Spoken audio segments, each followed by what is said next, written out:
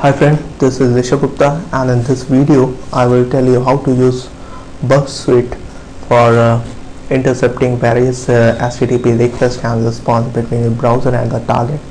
So first in your backtrack machine it comes under application, then go on backtrack, then go on vulnerability assessment, then web application assessment, then web application proxies, then Burp Suite.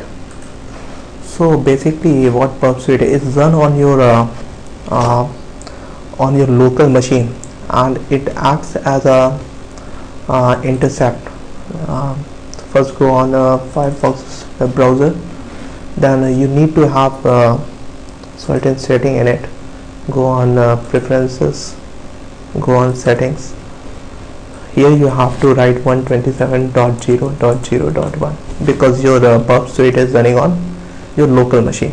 So basically what I was telling that what Burp Suite it's run on your local machine, and it's acts as an intercept.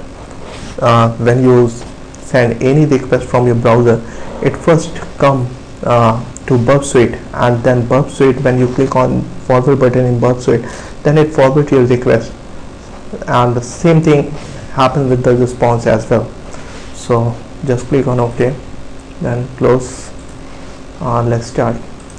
Let me go to my DVW machine. Okay.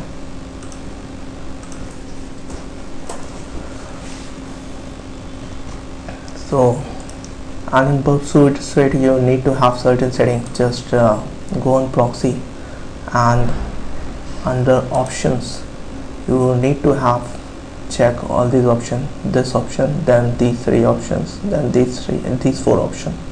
Okay, then under your target these are for request, these are for responses. Then on intercept, click on intercept, click on this button intercept, so that your intercept get a start. Okay, now when I have requested one page from this browser, now this request has been reached here. Okay, now when I will click forward, then only this request will forward and will appear here. See, now